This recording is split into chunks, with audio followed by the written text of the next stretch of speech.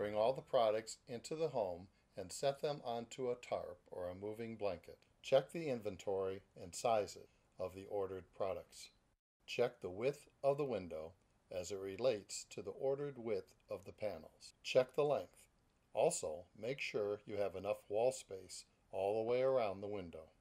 Check the size of the returns on the panels. Make sure the hook setting is correct. Panels on rod and rings will be pinned at 1/2 inch. Check the rod width of the panel by measuring across from the first pleat to the last pleat. In this case, the one-way panel is a 36-inch rod width.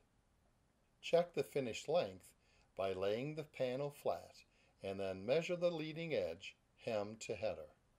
In this case, our finished length is 84 inches. We will be installing a deco rod and rings for this panel. According to the work order, this panel will return to the wall on the left side. So we will count every hook. And make sure we use a ring for every hook, except for the left return. On our work order, we know that the top of the rod to the bottom of the drapery is 86 inches, and we know that we need to add a 1/2 inch to that size for standard clearance off the floor. We also know that the top of the bracket is a 1/2 inch lower than the top of the rod, so that means the top of the bracket should be mounted 86 inches up from the floor. Mark the wall at 86 inches with a pencil, awl, or a screwdriver. If on carpet, just brush the top of the carpet with your tape measure. We know that our rod width is 36 inches. We also know that our window frame-to-frame size is 30. We need to install the brackets so that the drapery extends 3 inches on either side of the window frame. But we need to mount our brackets only 2 inches on either side because we need to leave room on the rod for a drapery ring between the bracket and the finial. Line up the top of the bracket with your mark and then install the bracket with a number 8 1/4" hex head or Phillips screw into the top bracket hole only at this point.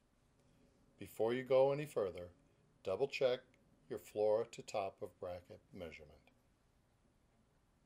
Also note and remember the floor to top screw hole measurement. Next, measure from the top of the window to your top screw hole. You want to use this measurement to make sure your rod will be level with the top of the window. Now, take your last measurement. Measure down from the ceiling to the top screw hole. You want to be level with the ceiling as well.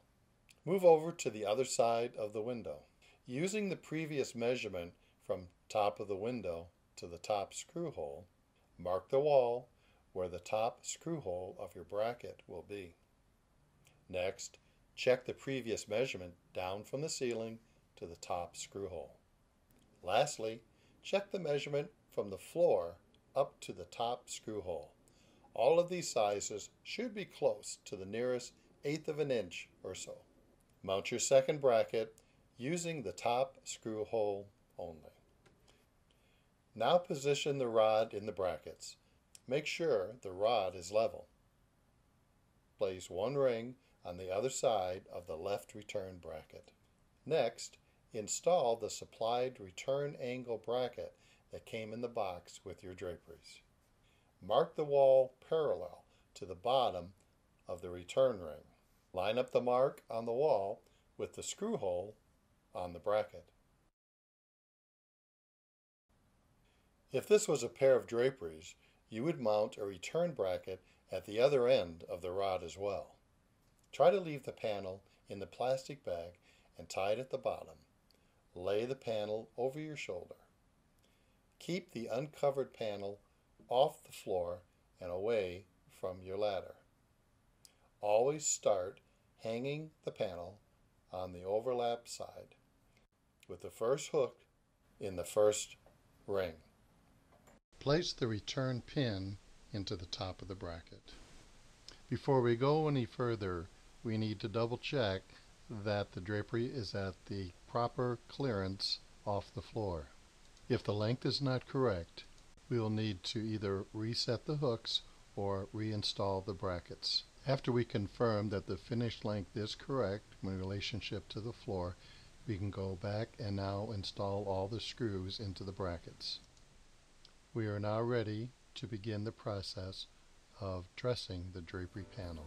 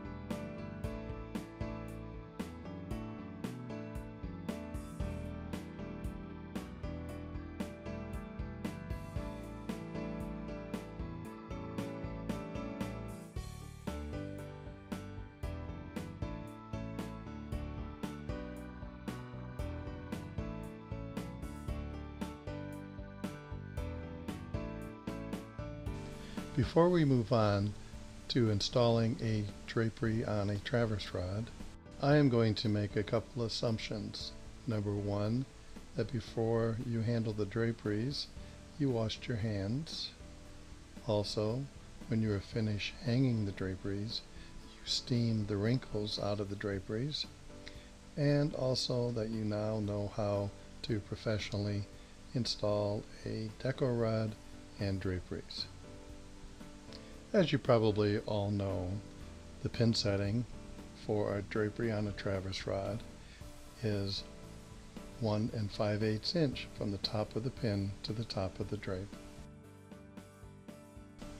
You may have to change this pin setting from 1/2 inch, which is very simple to do. Line the bottom of the pin to the bottom of the header and slip the pin in, and the top of your drapery pin is now exactly 1 5/8 inch down from the top of the drape.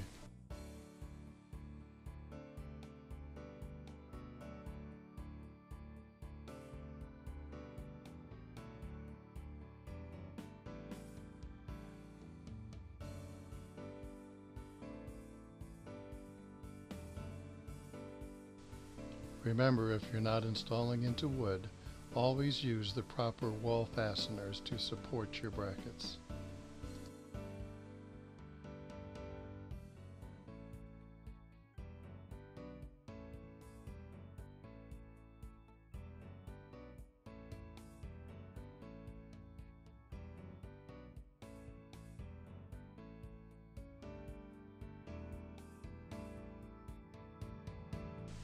Attach any and all continuous cord loop fasteners.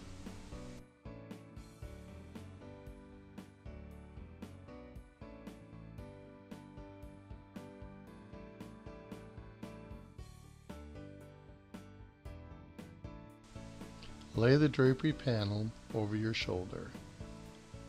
Begin hanging the panel by inserting the first pin in the overlap to the first hole of the overlap master. Insert the pin in the first pleat into the third hole on the overlap master. Then continue without skipping any carriers until you put the final pleat into the hole on the end of the bracket. Come around to the side and put the last pin into the back hole of the end bracket. With the panel opened up, we are now going to break the buckram. Unlike draperies on deco rods, where the spaces broke back, draperies on traverse rods need to have the spaces pulled out between each pleat. We need to remove the wrinkles from the draperies now. Sometimes an alcohol-based fabric relaxer will work. but for most fabrics, a handheld steamer used sparingly works the best. Work from the bottom up as the hot steam rises. Also make sure you steam the side hems, as some puckering can be steamed out there. Use your hands as you're steaming also to help work the wrinkles out. Make sure your hands are clean. Keep working on the wrinkles until both you and the customer are satisfied with a job well done.